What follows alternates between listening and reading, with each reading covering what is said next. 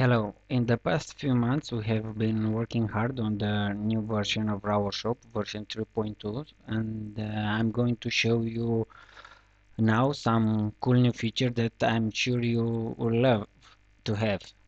First feature that I want to present right now is editing quotation.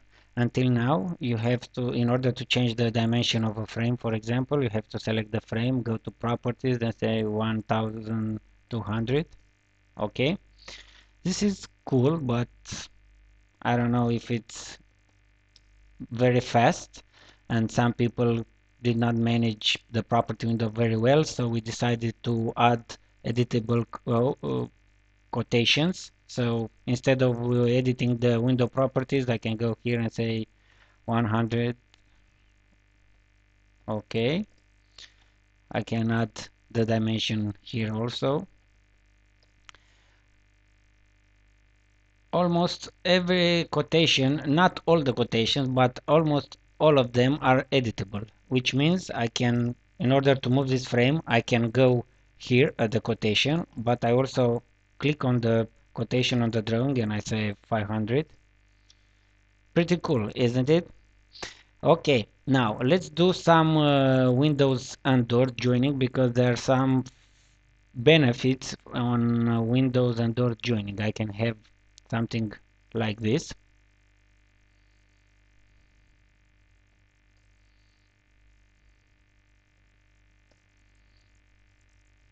Let's join it. Remember, you have to press Control key in order to have multiple selection.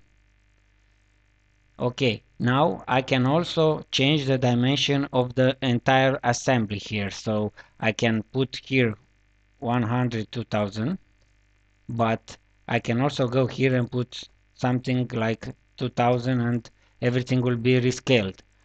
One of the thing that couldn't be done in the previous version or in the current version is that you couldn't align this window in the middle of the window. So in version 3.1 you can only have up or down alignment. Now if I change this to 1000, I can place my joined window anywhere I like. Okay, this is how windows and doors will be designed in the next version, and I will be waiting for your feedback if you like it, and I hope you do.